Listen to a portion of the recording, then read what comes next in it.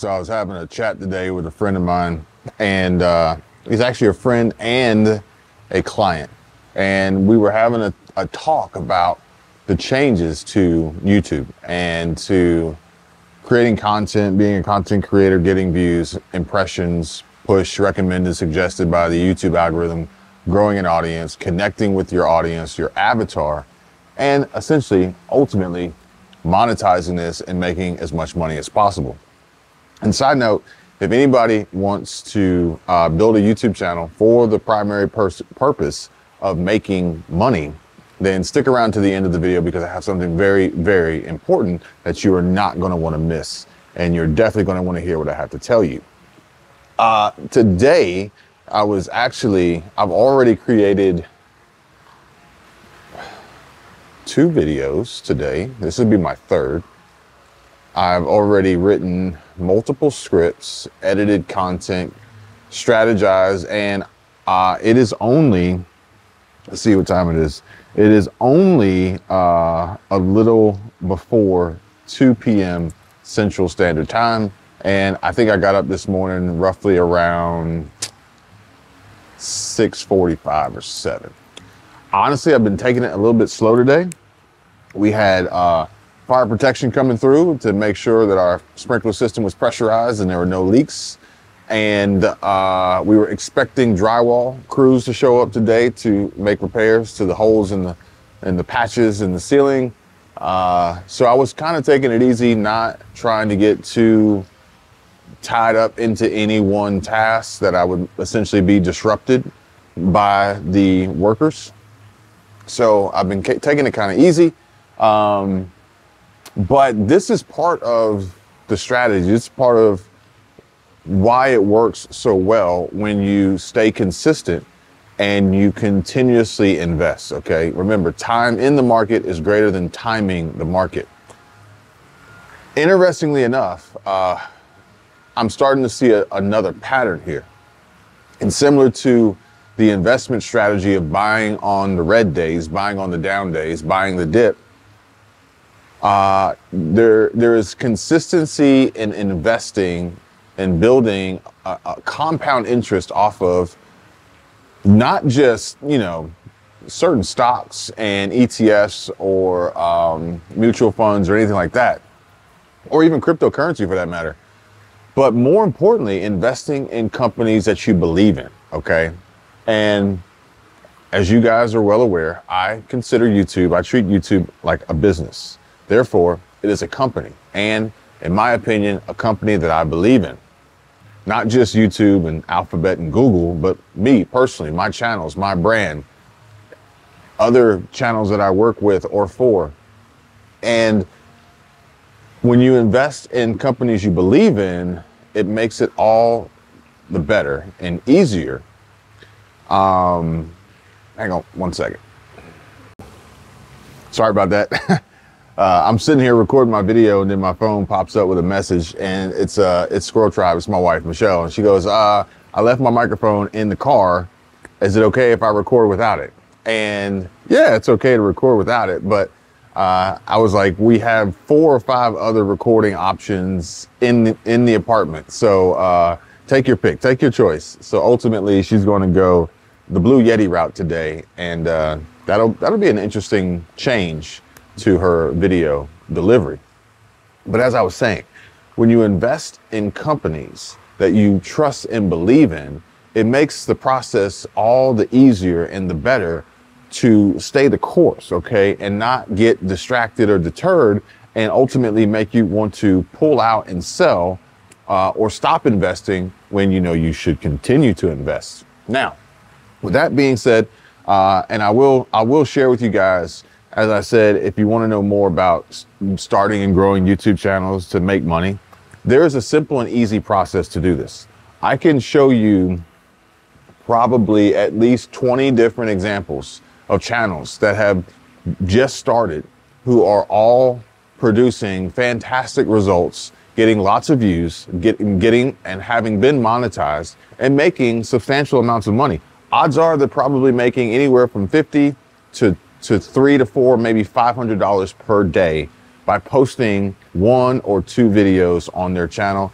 probably under 15 minutes a piece, literally doing simple things similar to what we are doing right now, which is I am having a discussion and conversation with you all.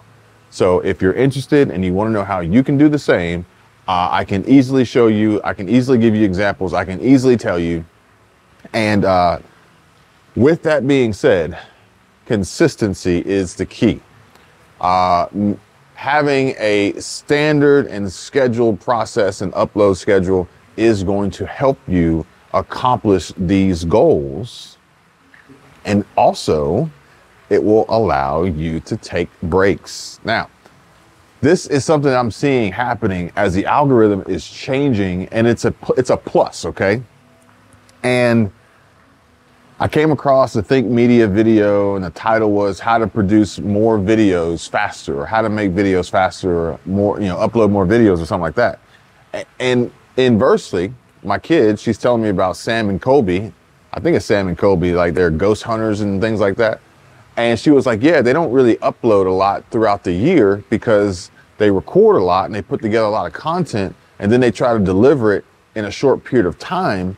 So over a few days or a few weeks or maybe just a month or so, they'll upload a tremendous amount of content. And you're like, how in the world is this even possible? But it's because they were working on it all year versus working on it every single day. So this is what Ryan Trahan effectively described as redemptive work. And going from working every single day to working maybe once or twice a week, building up this side hustle, passive income producing machine so that you don't have to work until you die, okay? But it requires that upfront and initial investment to get that going, to build that, to get that ball rolling. But with that upfront and initial investment, you have to be smart and strategic about how you go about it. So with that being said, the conversation is key. Who you're talking to is very important. Your audience, your avatar, your demographic, your channel, your niche, all of these key terms. And yeah, there are courses out there that will give you the basics on how to create a YouTube video and upload it and do certain things. But these courses probably don't take into account the changes of today's environment, today's viewer, today's algorithm, which is rapidly changing and evolving. And it's almost like a living and breathing organism, so to speak, for the simple fact that YouTube essentially describes it, and Jimmy Donaldson himself describes it as the audience, the people, okay? But either way, on one of my other channels, I have a target, I have a focus, I have a goal, I have an objective, I have a core demographic, and it's growing, it's building, it's amazing, and it's exactly what I want and what I wanted and what my plans and goals and strategies were that I was preparing for. And what I did was I invested into this with my time, no money required whatsoever. So that's the other thing. If you want to do this, no money required whatsoever. And also the benefit and beauty of working remotely and working from anywhere, basically, as long as you have internet connection, is pretty much all you need. And if you don't, just record and then upload when you get into range of service or have Wi-Fi or whatever it may be. So the key is not to give up, okay? Do not give up, but you also have to get started. You know, you don't have to be great to start, but you got to start to be great. And essentially what I did was I invested into a company that I believed in. And this company is my channel, my YouTube channel. And I invested consistently. I invested wisely. I invested intelligently. And then I waited until it was time to invest again, until it was right. I don't want to just continuously throw resources out and get nothing in return, or at least I want to put my resources out there for them to return the greatest return on these investments. And so it's funny because you can track the charts of pretty much any investment, really. And you can track the charts. And if you're investing into something that doesn't have trackable metrics and charts, then odds are it's probably a scam, and it's going to be a really great way to lose your money. So just put that out there. But either way, I was checking the charts, and my initial investment went in, and I saw a little bit of a return as I expected. And then it kind of like just leveled out. And so I continue to wait. And as I expected and suspected, boom, it climbs. And now it's climbing. And it's also gaining traction in other areas that I had wanted to branch out into. And I'm going to let it run its course. And more than likely, today is Tuesday, I believe. More than likely tomorrow, Wednesday, or Thursday, I will get ready to prepare yet another video to reinvest into this. And this will in turn produce currently our 5th monetized channel. 5. Now, why do you have 5? Why would you want 5 monetized channels? So I got this channel. I got, so this will be the 5th. Once this one gets monetized, this will be our 5th monetized channel. But I'll say this, the biggest difference here is that this channel is unlike any other channel that we have or had in the past. For those of you who were watching us on a live stream podcast the other day, then you know the promise that I made for 2024. And in order for us to execute on that, then we have to continuously work and put in the effort to be in a position to do that. And that's exactly what I'm doing. So the reason why I would want 5 is because of the same reason that I've been telling you guys since last year, since we've been starting these conversations on camera, is diversity, security, and cash flow. Well, if I could make one monetized channel produce, let's just say $50 to $500 a day, which is on the starting end, the low end, okay? I would say I'm not on the starting end. I would say I'm not on the low end. If I could make it produce $50 to $500 a day, okay, well, why not do that more than once? Okay, so now I have 2 monetized channels that can produce $100 to $1,000 a day. I got 3 that can produce $150 to $1,500 a day. I got 4 that can produce $200 to $2,000 or $2,000 a day. So if I have 5, then essentially I can produce $250 to $2,500 a day on the low end.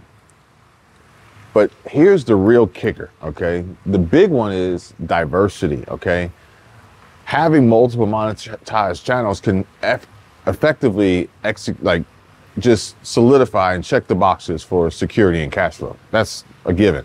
But the diversity is key, okay?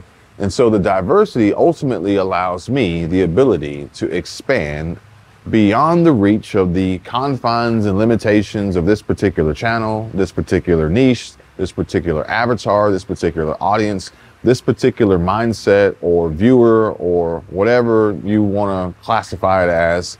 And it allows me the diversity to not only expand the conversation, but also to build greater relationships in business that will take me far further off the platform. So that's another reason why we're even going down that route as well. So very pleased to see those metrics today, and I'm very happy to share these with anyone who's interested in knowing more about the let's just put it as the best practices behind starting and growing YouTube channels. Now, this channel is a little bit of a hybrid of a disaster, basically. And essentially, I've been working hard to change the audience, but I have to work even harder to continuously stay focused on changing the audience. So if you look at this channel in comparison to the subscriber counts versus view counts, then like I said, it is a little bit of a disaster, but it's all primarily for the purpose of testing and A&B testing and research and data collection, and essentially so that I can be better at helping others be better and also be better at helping myself be better when I grow and start other channels. That's pretty much what it boils down to. And I always question whether or not I want to share this information, because people would typically be very skeptical and be like, well, Kevin, if you know how to do this, why would you want to tell anybody your secret? And so, one, I don't really want to tell you my secret. I would prefer you hire me and I get paid for sharing my knowledge and my experience and my wisdom and techniques and strategies with you so that you can make money too. This needs to be a mutually beneficial relationship for all parties involved.